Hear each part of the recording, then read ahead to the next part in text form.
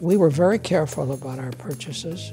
We decided to make the investment, not as an investment from which we expected a financial return, but as an investment from which we might get a life return. And that is exactly what happened.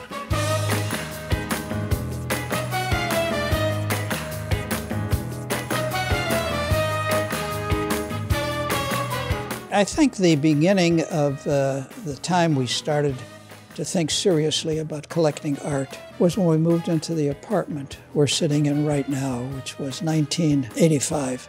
We actually used an interior decorator, and he suggested we might want to go to some galleries, so we did. I heard about Pace Gallery. Arnie Glimcher, who was the proprietor, he asked us how much we wanted to spend, and either Barbara or me said, oh, between $10,000, maybe even $50,000. We said $60,000.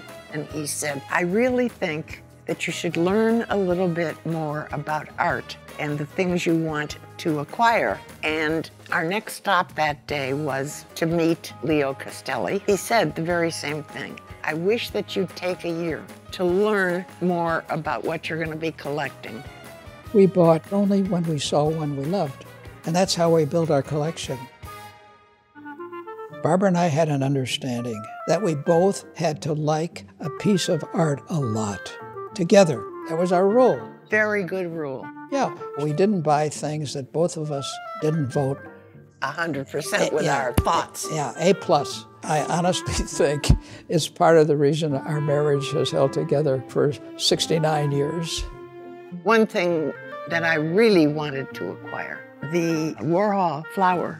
Leo Castelli, he owned it. It was in his office. I saw it and very much wanted it. It's not too large. I love the color. I love how it looks. I'd really like that. He said, I'm sorry, but I'm really not going to sell it. And the next time I saw it, it wasn't there. And I said, how's the painting? He said, fine. And every time I saw him, I said, how's that Warhol doing? Finally, one day he said, I would like you to come into the office. I have a surprise for you.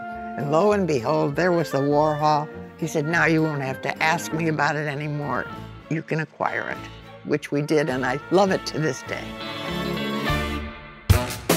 What we had always planned to do, and which we are doing now, is we have already given the paintings that were selected by Sotheby's to our foundation, and our foundation is selling them.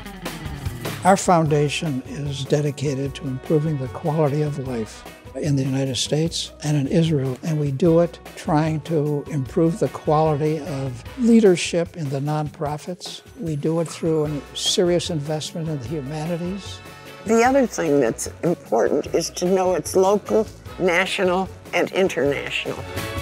You know, we're parting with some paintings and sculpture we love. We think it's the right thing to do based on our life plan. But it's difficult. It's not exactly like selling one of your children, but it approaches. It's getting close.